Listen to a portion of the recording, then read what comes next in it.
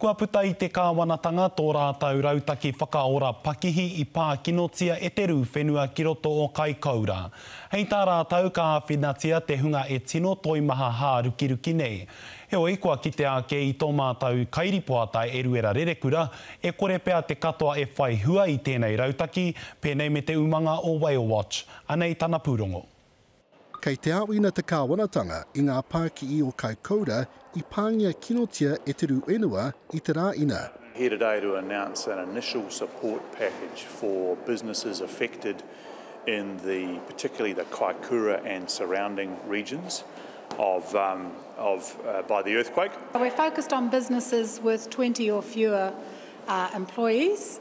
And we're offering for full-time permanent employees $500 a week and for part-time employees $300 a week.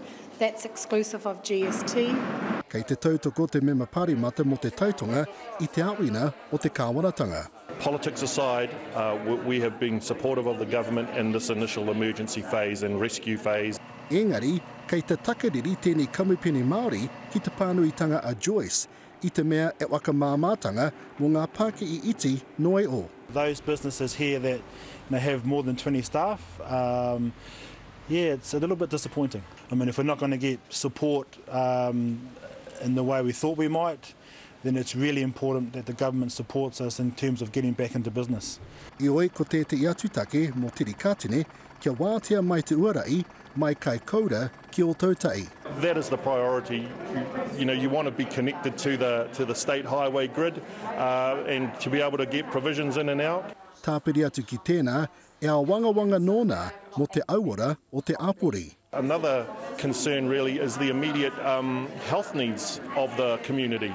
I know that there's a lot of stress, and once that initial shock phase passes, there's a lot of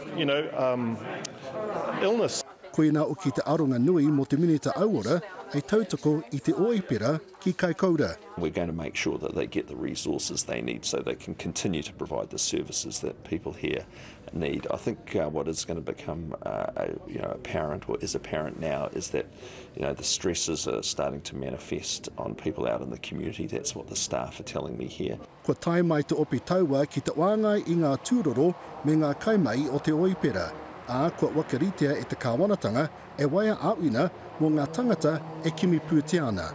Eruera Rerekura, te Karere.